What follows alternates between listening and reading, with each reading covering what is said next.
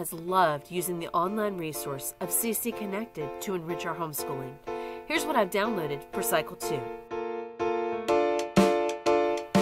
These Fridge Facts files are full color and available for each cycle. They're a great resource because you can use them to review throughout the year. Here are the files that I use in our school area to keep our memory work visible at all times.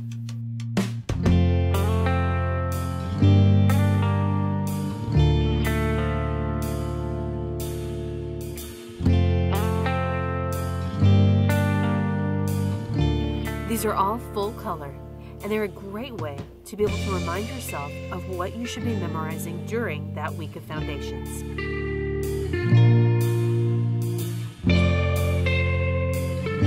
You can accomplish the same by writing them on a whiteboard, but I like the color on the walls because it's eye-catching and it draws our attention.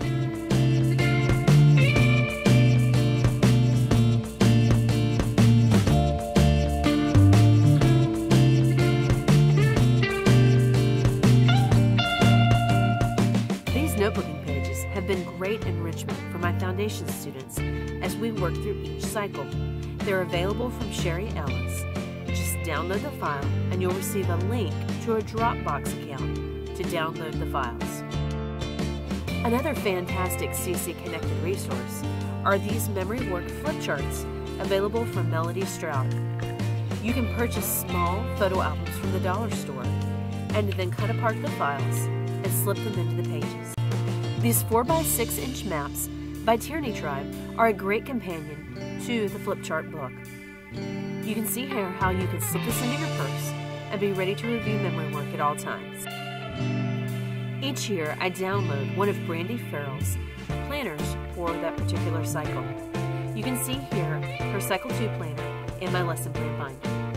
It's a fantastic way to corral all of your resources for each individual subject.